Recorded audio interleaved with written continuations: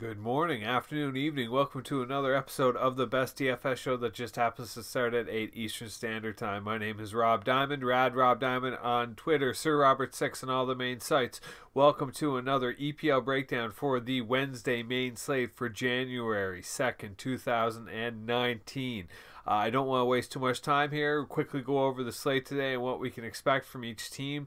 As far as I can tell at this time, it's going to look like there's going to be a lot of goals this slate. There's going to be a lot of points. There's going to be a lot of different players that should go off.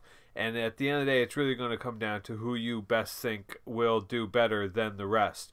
You really can't go wrong here. There's going to be a lot of different points to be shared by numerous stacks, numerous teams, numerous goals. So yeah, let's just jump right into it here right away.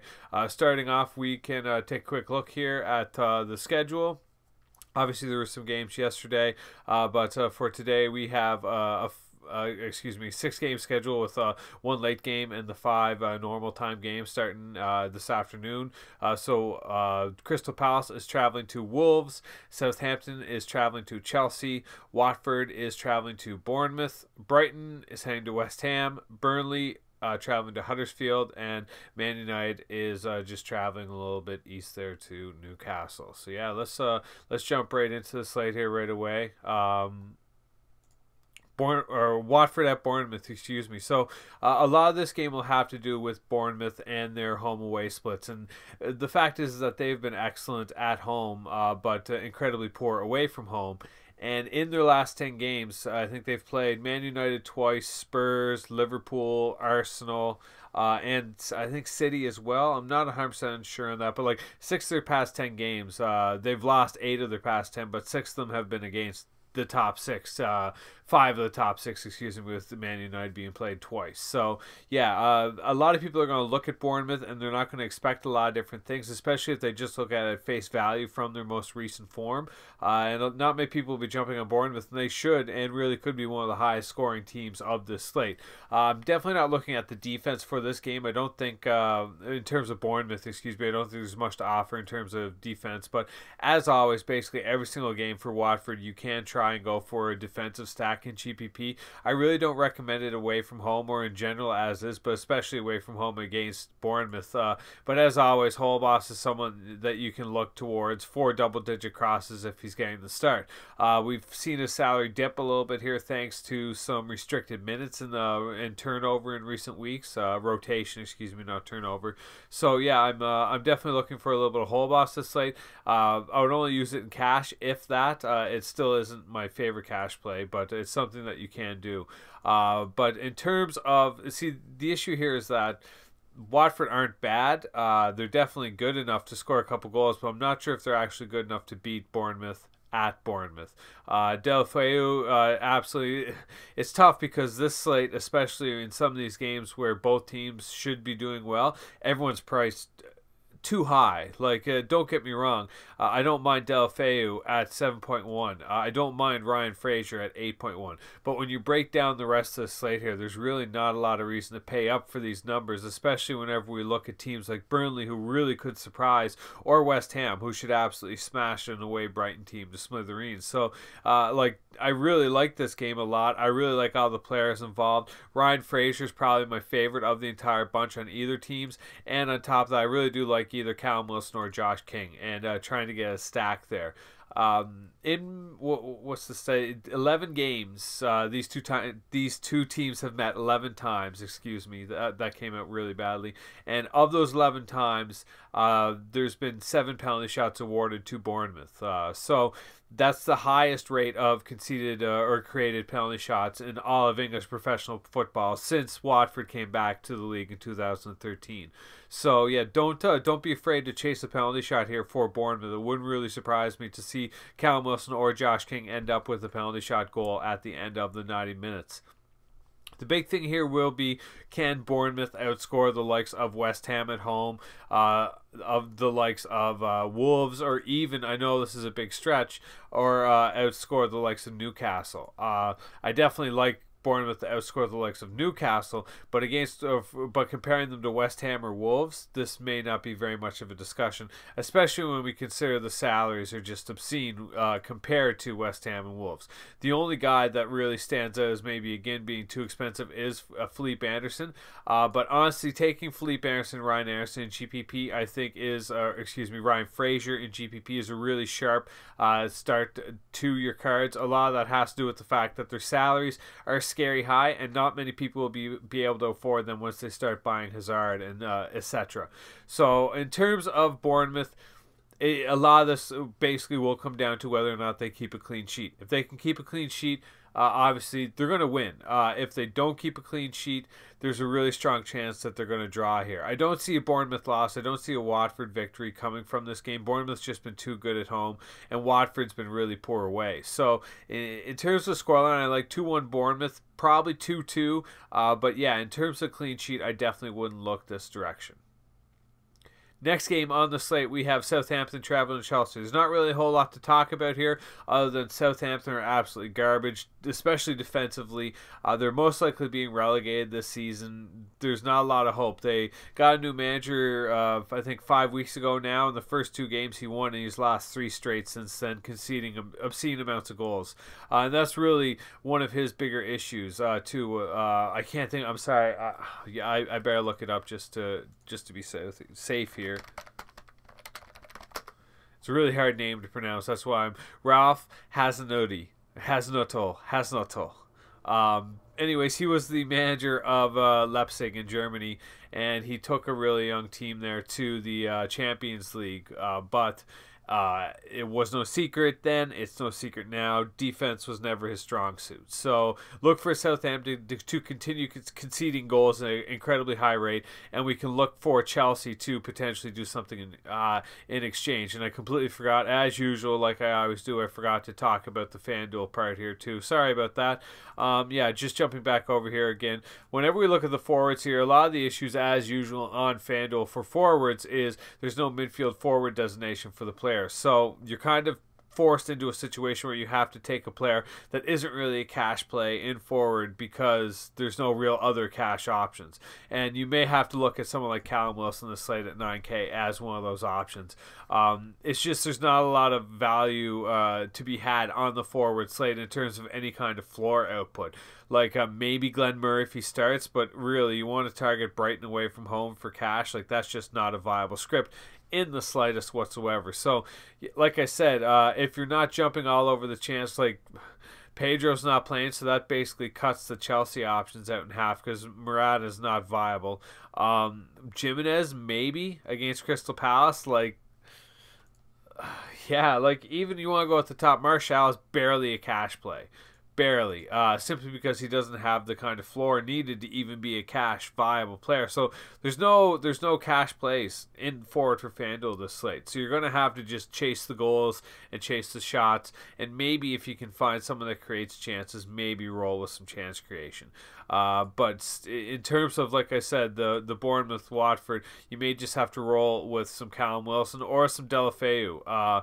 Either or is probably a route you're going to have to go through, even in the case that it doesn't really make sense. So yeah, like I said, 2-1 Bournemouth. But sorry, that's frustrating, especially for me, because I want to press stop and start this whole video over again and do it right, but I'm not going to. I'm sorry, I'm too deep into this now. We're too far gone. So yeah, let's jump right back in here to Southampton traveling to Chelsea.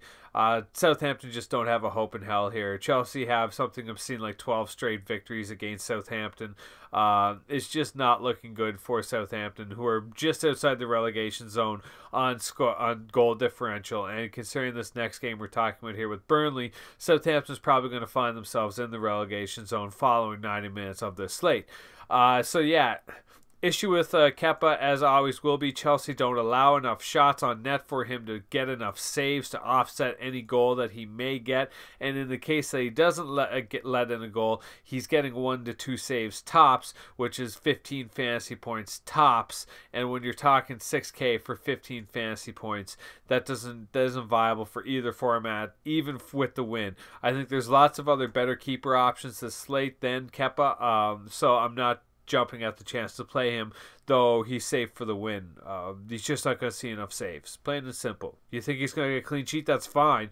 He's going to do it off one save. And there's at least 2 other keepers this slate who are looking at a potential clean sheet from multiple saves. So that's just not something I'm chasing. You can always do the Alonso. Emerson's been looking really good too. He's been playing a little bit, so don't shy away from Emerson if he gets to start. I know obviously his minutes haven't really been there, but yeah, I assure you he's been playing quite well, and it's coming up to the point here where Chelsea are going to have to start going through some rotation. But yeah, Hazard's easily the play of the slate. There's no denying it. At home, he's stellar against Southampton. He's stellar against weaker sides. I have absolutely no issue with Hazard in either format. Totally justifies his most expensive salary of this slate, and in truth it's a massive jump, and it's totally worth it. Watch him do absolutely nothing now this slate, because I've said all these things. That's generally how DFS works for me, if you haven't figured this out by already. But yeah, obviously you're probably going to want to get him into your forward spot, just because there are so few forward options. Now, there are guys like Townsend and stuff you can get away with in cash who I still don't like and will still fervently hate and dispute, even though he's producing, which is kind of, I'll talk about Crystal Palace later. But yeah, basically Chelsea are going to win this game, and with Pedro out, we can even rely on a little bit of Willian.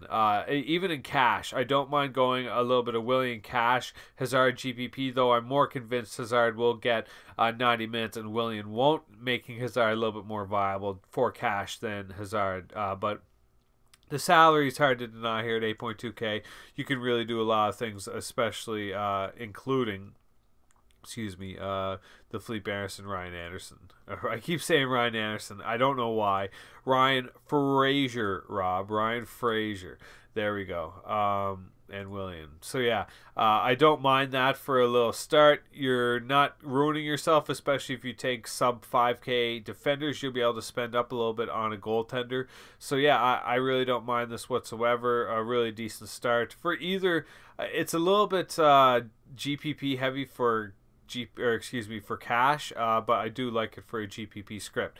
But yeah, Chelsea should win this game by at least 2 or 3 goals. I'll be really surprised if they do concede. If they do, it shouldn't be more than once, probably on the backs of Ings. But like, the issue with Southampton isn't so much that they're a bad team, which they are. It's that Chelsea don't allow production, whether floors or ceiling.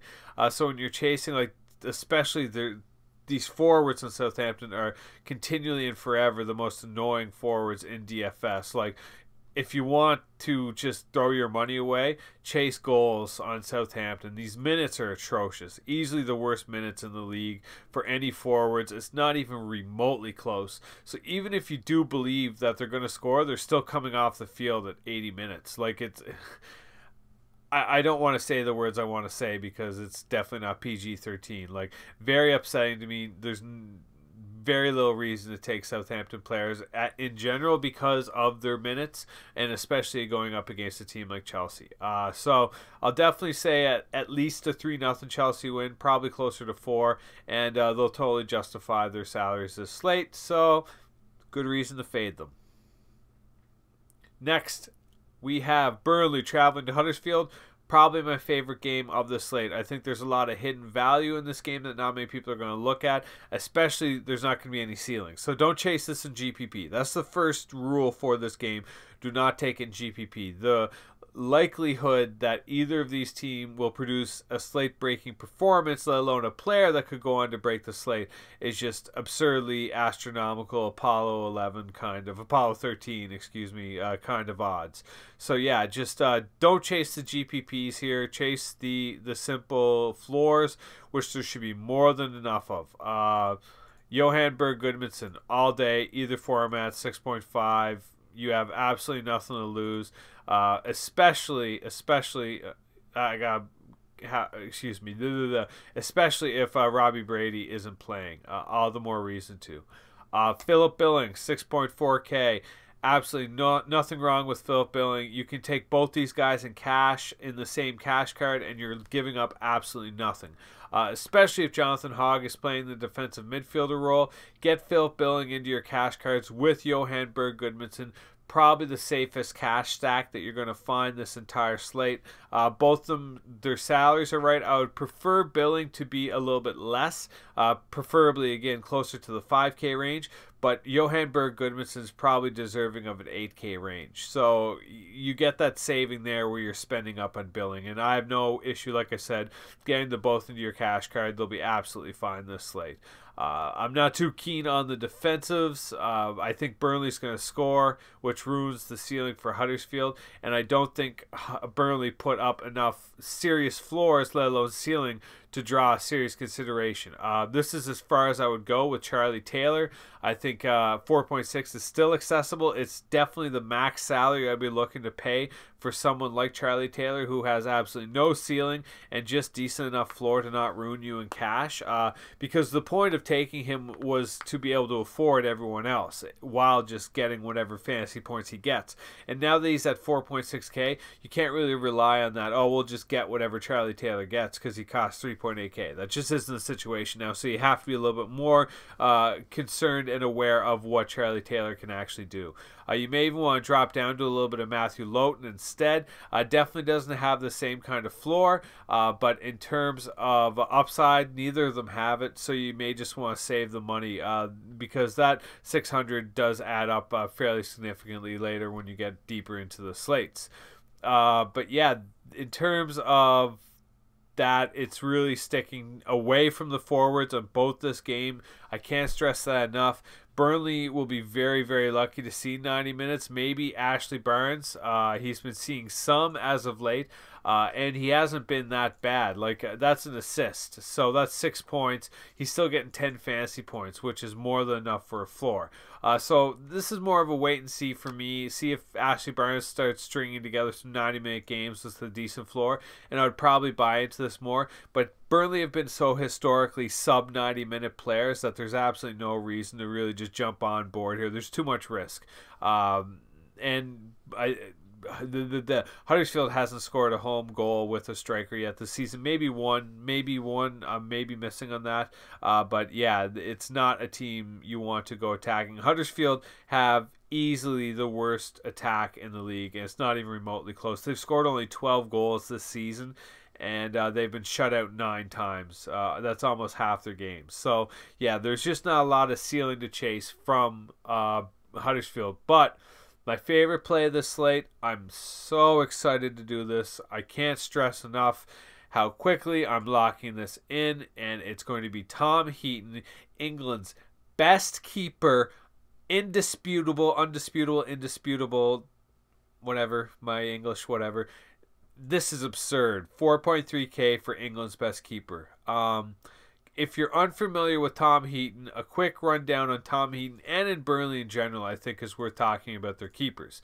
Nick Pope and Tom Heaton were the English national team keepers 2 years ago. Literally, they were the 2 national team keepers. There was nobody else even remotely in the discussion. England was moving on. Pickford was still too young and untested.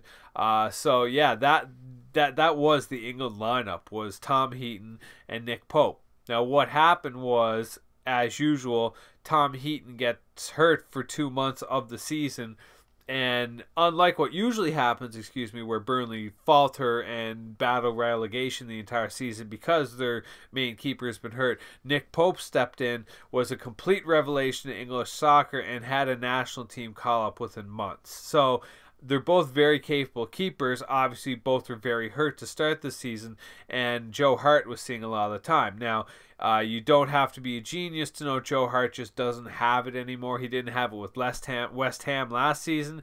He definitely doesn't have it with Burnley this season. Tom Heaton has it all. So the reason Tom Heaton is the best DFS goaltender in soccer is for a few reasons. First of all, his ownership. He's never going to be the highest owned keeper because he plays on Burnley. Second of all, his salary. He's never going to be the most expensive keeper because he plays on Burnley, and a lot of time that's going to draw down his salary because Burnley are so bad. Third, Burnley are really bad. So what's going to happen a lot of times is not only Tom Heaton going to be cheap, but no matter the team, he's going to face 6 to 8 saves every single game, whether it's against Huddersfield, whether it's against Arsenal, whether it's against Liverpool. There's a serious floor of at least 4 saves every single game for Tom Heaton. And when we're considering this slate, he's going up against a joke team like Huddersfield. 4.3K is the most absurd salary this I want to say this calendar year, but that's kind of a pointless statement. Get Tom Heaton into your cards. Easily the best goaltender in England, not alone this slate, not alone in the league. I have nothing wrong with him. He has all the capabilities to save all the shots that West Ham, or excuse me, I keep saying West Ham, that Burnley will allow every game. So yeah, 4.3K all day. Jump on the Tom Heaton. I didn't touch on the Southampton Chelsea over here because I find that game a little bit pointless. It's the same discussion over and over. But yeah, this one is. I think this game has a chance to be pretty special. Like I said, fade those forwards. Do not get involved. Ashley Barnes, if anyone, if you have to be risky, that's who you want to go with. But it's such an unnecessary risk. Billing's a little bit too expensive over here, but Johan Berg Goodmanson certainly is not. Absolute steal. Get him into your cards. I'm not as keen about any of the defenders. A lot of that has to do with the fact that Charlie Taylor, you know what, you probably could get away with that at 4.5K. I was expecting it to be a little bit higher, closer to the 5K range. Which 500 is a massive difference in FanDuel. So yeah, you can get away with that. And again, like I said, the price is a little bit different over here. Tom Heaton's a little bit more expensive on FanDuel. It doesn't really matter. He could be 6K and he's still the most viable keeper this slate, due to the fact that, well, I shouldn't say 6K on FanDuel. That would be a little bit heavy ass. But, like, he's still going to see all the saves. He's going to have all the ability to make all the saves. And Huddersfield aren't very good. So that's just a recipe for success. Do I feel great about taking 3 Burnley players in cash for either site today? No. I would much rather drop out Charlie Taylor and take Johan and Tom Heaton.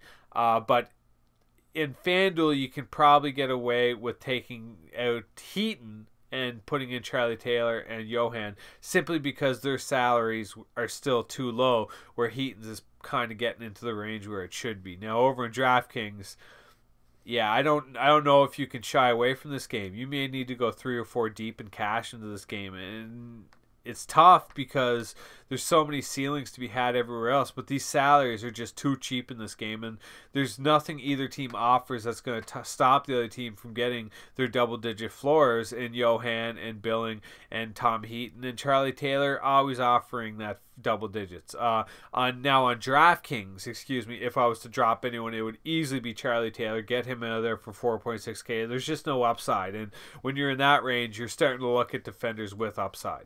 Now, Huddersfield, yeah, I would just stick with Billing until Aaron Moy comes back. I just don't see the purpose in chasing many of these Huddersfield guys. You could probably get away with some low if Drum doesn't start. He definitely has the floor. And Zaka Jorgensen, however you want to say it, I'll be honest, kind of embarrassing story. I just found out Zanka and Jorgensen are the same guy. I've kind of had an inkling that was the situation, but I had no confirmation, and it took some embarrassment on Twitter for me to find out, which is absolutely nothing new. If anyone's followed any of my social media, you'll know that's basically the only way I learn is by embarrassing myself. So, yeah, Zanka's a little bit too expensive at 5.4K, despite leading the team in scoring, which is kind of pathetic at only 3 goals this season. So, yeah, I love Burnley this slate. Oh, that's gross to say. It's not fun to say. It's not easy to say. I just think they're going to be so underowned. They're way too cheap, and all of them have floors. If they happen to hit a ceiling, if Johan Berg Goodmanson happens to hit a ceiling this slate from 6.5K, he's potentially going to be the play of the slate. Like, he could get to 20 fantasy points in this game. Now, mind you, Burnley would need 2 goals, and he would need to have his hand in on both of them, along with having at least 8 crosses. But that's totally doable. I don't see that being out of the question against Huddersfield. Is it some slates? Absolutely. It's not my favorite chase. Now, Burnley have been brutal away from home. Huddersfield have been better at home than away, but they've just been bad everywhere. So I'm not necessarily looking for a win from this slate. All I'm really looking for from Tom Heaton is to be in a low-scoring game, have the chance of 4 saves, and cost less than 4.5K. Like, there's nothing wrong with him in this slate. Probably my favorite play of the entire slate. And I don't like making my keeper my favorite play of the slate because they're so variant, and it's such a risk where if he lets in a goal and doesn't see a save, which against the worst offense in the league like Huddersfield is very relevant, he could be ruined even from 4.3K. But I'm all in. Tom Heaton, play of the slate, 4.3K. Burnley, 2-0 victory today. Next play of the slate, we have Brighton traveling to West Ham. This is another game I'm absolutely in love with. Very simply because Brighton are easily, this isn't even this season, this is coming up to like a historic level now. They're one of the worst home and road away splits to ever grace the English Premier League. Unbelievable. It's not necessarily their standings or the results, which it is. Two, it's their straight straight play is just incredible at home. They'll take on anyone. I talked about it last video going up against Everton. I said take Brighton, fade Everton. Everton's horrible away from home with this crazy road away split, and Brighton's just incredible at the Amex Stadium with their home away splits. So yeah, the slate.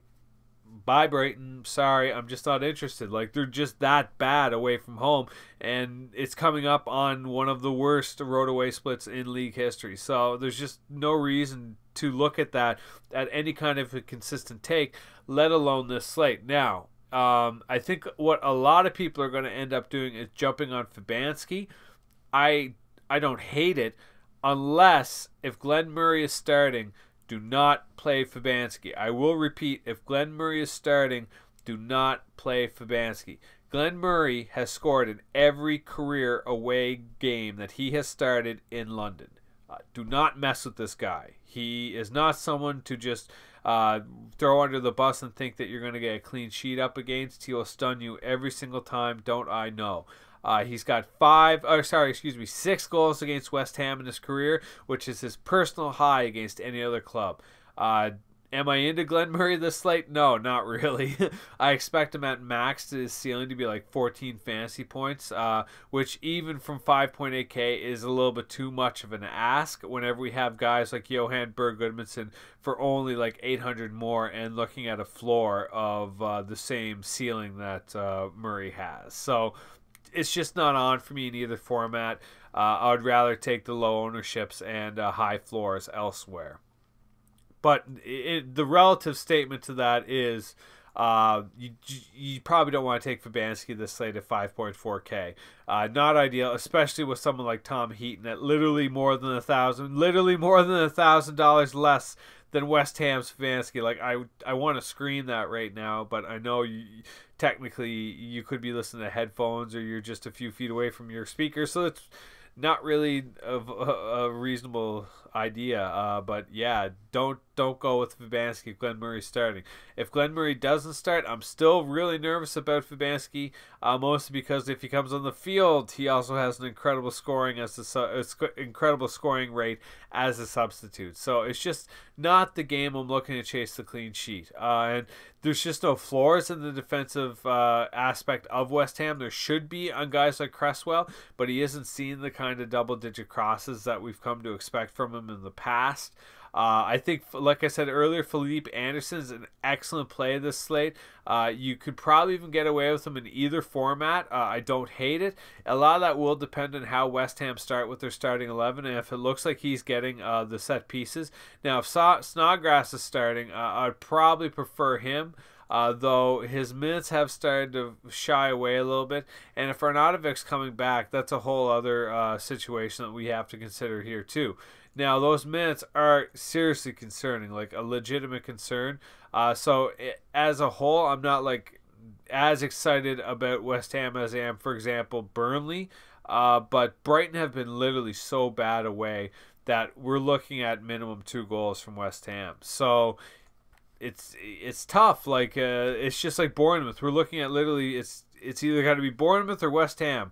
One of them are going to score 2 or more, and the other's not going to do as well as the other. And since they both cost the exact same, and they're both going to draw the same amount of ownership, it's tough.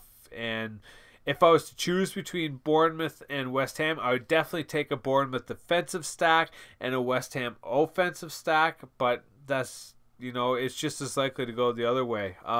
Brighton aren't a team to fear away from home. So the clean sheet is on, even with Glenn Murray playing. It's just not something I'm looking to chase. If you decide to go West Ham defensive, I wouldn't talk you out of it. But yeah, it'll be interesting to see how West Ham start their starting 11 this slate, what their formation, who they're using, and who's on the bench, and try and predict who's going to be the subs. This game could go a couple different ways. It could do something simple like 2-0 West Ham and nothing crazy or serious. This could just as easily go 3-2 and be the sneaky shootout game of the slate. Now, is that saying go team stack or game stack this game? Absolutely not. I think there's way more viable salaries in all the different games. But in terms of ownership and upside, you could probably get away with some Felipe Anderson or maybe some Arnautovic or Snodgrass and Cash if he's starting. But yeah, that's I really have no takes outside of Glenn Murray. Solly March is just too expensive for Brighton away from home, and their defense is an absolute crapshoot. You're better taking just Charlie Taylor than any of those guys who offer half the floors. Now, obviously, you may look at that, but yeah, this Brighton just aren't the team to target away from home, plain and simple. Brighton are a team to target when they're away from home. They're not a team to use. So I'm probably going to side with the 2-0 idea West Ham just because that makes me feel more comfortable, but it really wouldn't surprise me to go see 2-1, 2-2, 3-2 West Ham. Brighton aren't winning. Let's say that. Brighton really, really should not win this game, even if West Ham are at their most inept, inconsistent form. A draw is probably the worst case scenario for West Ham. Next game on the slate, we have Crystal Palace traveling to Wolves. This is another game I love. Crystal Palace has been... This is the Crystal Palace rundown. I'm kind of a mini Crystal Palace supporter. I don't want to talk about it too much because it isn't the most proudest of subjects, but I've always really liked Crystal Palace. And their trademark is to start the season off like absolutely historically EPL history, worst starts in history, like not winning 10 straight games kind of thing, and then go on this 5-game banger where they'll completely change their fortunes, get out of the relegation zone, people will be hopeful, and then something will happen again and they'll crap back down and they'll just survive at the end of the season. This has been like 5 straight years of this exact same nonsense now. Every year it's the same thing, and we're going through the upswing right now for Crystal Palace. And schedulally speaking, historically speaking, today should be the game where they start falling right back down again. Now, am I predicting a Zaha injury and Crystal Palace is going to fall apart? No. But I think Wolves are coming into this with everything to win, and Crystal Palace are coming into this with everything to lose. Real Patricio, 5.2K. If you're looking to spend up, probably the safest keeper play of the slate. Crystal Palace are bad away. Third worst offense in the league with only 19 goals and getting shut out 9 times. Compare that to Huddersfield 9 times with 12 goals. Not that much better. So, yeah, I really like Wolves across the board. I think you can't go wrong. Whether it's Moutinho from only 5.2K, Doherty or Johnny, or even taking the entire defensive stack, chasing that. And Gimenez is, again, like, I'm not excited about the prospect of using him in cash on FanDuel, but that may be something you have to do simply because of the situation that we're looking at. and which is not a lot of forward options. Now, if Arnavik does start in the West Ham Brighton game, you definitely can't give that a look, but 10K is an awful lot to ask for someone coming back from a half-decently serious injury. So, yeah, I would much rather keeping my exposure on someone like Jimenez. You can definitely roll down to the midfield with some Moutinho. I know Milchevek is still doing his thing. Townsend isn't the most inept from 7.5 as well. So, like, if you're looking to spend up on the forwards, that's a really solid core, even with those two stacking. You could drop Townsend. You could go Johan. You could go Moutinho. Who else would we want in there for cash? Billing's a little bit too expensive over here. I wonder if Willian, yeah, probably Hazard or Willian. Let's just say Willian for the sake of this now. But yeah,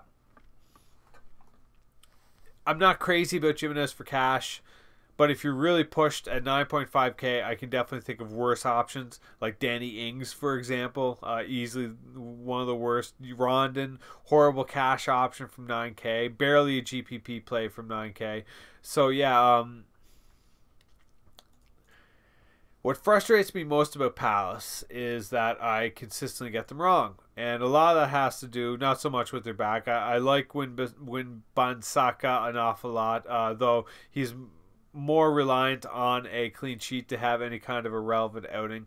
Townsend and Milicevic are basically my banes of my DFS existence. Can never really seem to nail them. When I take them, things happen that shouldn't happen, and when I fade them, they just seem to win people takedowns and slates, and it's just tough, right? It's really tough to understand how Palace are going to come at this. They're away from home. They're horrible away from home. Wolves is really good at home. Yeah, I don't know. This is a Wolves game to me. It's tough because I keep envisioning in my mind lock happening. I'm opening up my head-to-head games, and I'm seeing everyone with Max Mayer or Andros Townsend, and I'm scratching my head, wondering why I'm going to lose to Palace players away from home against Wolves after they just beat Spurs. So it's just like another one of those slates I feel coming with Palace where they're just going to do stupid things, and people will buy off it because they believe it makes sense. But I just see no purpose whatsoever in paying 7.8K away from home for a Crystal Palace player. It doesn't even matter if his name was Jesus Christ. It's just not on for me. Now, maybe I'm being too salary sensitive. It's not there. Maybe on FanDuel you could talk me into it because I know they do produce a lot of chances. But in terms of, yeah, just another 7.5 to throw in the mix, maybe. The issue with this build right here for cash, though it's incredibly powerful, is due to the fact that you can't take a Hazard now, and you can't take a Willian, and you can't take a Paul Pogba or a Felipe Anderson or a Ryan Fraser. So it's really tough what you're buying into, but at the same time, if you believe like, yeah, Martial's really the guy this slate, you're probably going to need to spend down in midfield across the board. I would probably take out Moutinho and put in Hazard, but considering we're talking about him right now in this game, we'll just keep him Moutinho for the sake of it. This is tough. I want to say 1-0, 2-0 Wolves, but Palace are just as likely to come out of nowhere and do what they do, which is be incredibly frustrating for DFS. I'm going to say 2-0 Wolves just for a little reality check for Palace, but this really wouldn't surprise me if it ended 1-1. Next game on the slate, last game on the slate, we have my new favorite. I shouldn't say my new favorite. My old favorite, new talking about team, Manchester United traveling to Newcastle. So, how to put this? How to word this? Manchester United traveling to Newcastle under Mourinho was some of the most concerning slates of the season. There, I got it out. That's a really simple, straightforward, and sensible way to put it. Every time, I shouldn't say every time, sorry, when United travel to Newcastle under Mourinho, they generally falter due to their nature of looking to defend first, which Newcastle just choose to bits. I don't see that being the case this slate. I don't see United sitting back like they usually do, and I don't see Newcastle winning this game. Now, United have only kept Kiel, South Park. Sorry if anyone didn't understand that joke and thought that was really weird. That was Kiel, a little Cartman talk. Man United have kept only 2 clean sheets all season, and they haven't kept one since September. So, Newcastle really should score. They've historically done really well scoring against Man United. In particular, I won a ton of money last year on this exact slate with Matt Ritchie scoring 2 goals against De Gea. Now, am I going to sit here and say, yeah, 7.2 is just so much fun? No, not at all. It's probably a little bit too high, especially considering Newcastle have one of the worst scoring records in the league. It's more of a GPP play for sure. For sure. I think that's actually a safer way to describe that. This is a GPP play. If you want to take Matt Ritchie, fade him for cash this slate. It's just not on. United are too good. Take him in GPP. Now, in terms of Rondon, again, another really good GPP play. Playing 90 minutes, scoring a goal with a little bit of floor on it. The big issue is that Newcastle don't score a lot of goals, let alone a lot of goals in the same game. So unless Rondon gets a goal and an assist, like literally sees every ounce of production that comes from the Newcastle goal or goals, he's done. He'll just as likely finish at 4 fantasy points than he would a goal's worth. So yeah, I'm a little bit hesitant on that, but fire up the United. It's outside the defense here. It's just you can't miss. Pogba is one of my favorite GPP plays this slate. He's looking to be the first Man United player to score 2 goals in 3 straight games since Cristiano Ronaldo did it in 2006.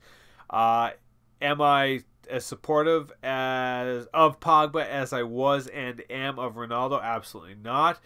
Is there any player on United who would have a glimmer of hope to break that Cristiano Ronaldo record, and their name isn't Paul Pogba? Probably not. They're going to be really pushed. So Pogba has a real chance. I don't support it, but he's still one of my favorite GPP plays of the slate. You can go Lingard. You can go Martial. You can even drop down a little bit and go some Mata if you want, if he starts, and try and get a little bit of a floor. I dropped Matic over the weekend when he scored. I shouldn't say over the weekend, against Huddersfield last week. And when he scored, and I was really bummed because I had one of the nuts cards as is, that would have set me completely over the top. But yeah, Rashford, it's tough to know if I have Rashford my season long. I've kept him forever. He's been doing awesome. He's great, but he's getting to the point where he should be really tired. And Sanchez is getting to the point where he should be coming back. Now, there are some rumors surrounding Romelu Lukaku and that he may be being transferred here sooner rather than later. So I don't mind at 7.6K. Again, he will need to start and he would need to play 90 minutes. The 90 minutes we're kind of guessing about. But if he starts, I wouldn't mind it for GPP. Again, I talked about this last Man United time against Huddersfield and they did well. You can definitely get away with the Man United stack today. Even going like as full throttle as you possibly can. Now, obviously, this isn't ideal. That's not enough money left. Maybe drop some of that. Maybe drop Pogba if you want for a little bit more offensive upside. But yeah, I have no problem getting in 3 to 4 United players this slate and chasing another super high ceiling. If I was to play Chelsea, I'm just taking Hazard or maybe Willian. Maybe Willian and Hazard stacked together, but that would absolutely crush the rest of your card's ability to buy any kind of salary. So I would probably go, the classic Alonso Hazard as a stack if they're both starting on the left-hand side. But outside of that stack, if you're looking to spend up, United are definitely going to be worth it this slate. Now, I do have some concerns around Newcastle's ability to keep games close. That being said, against better attacking teams, they have been overwhelmed for multiple goals. So, I I think it has warrant to say Man United may not score enough goals, but I don't think there's much reason to suggest Man United won't win. They're still riding high on Ole Gunnar Solskjaer. Let's ride this wave. I like the Man United stack idea. They're probably conceding, though, taking away from their ceiling. At least 2-1 United, maybe 3-1 if they get lucky. It also wouldn't surprise me to see this game draw 1-1, 2-2. That's the slate, everyone. Thanks a lot for tuning in. Rad Rob Diamond on Twitter, Sir Robert 6 on all the main sites. RotoPros.com. Get over, check us out. Like, subscribe, comment. Get at me with any questions. Good luck, everyone, today. Hopefully see you at the top of the leaderboards. Much love. Take care.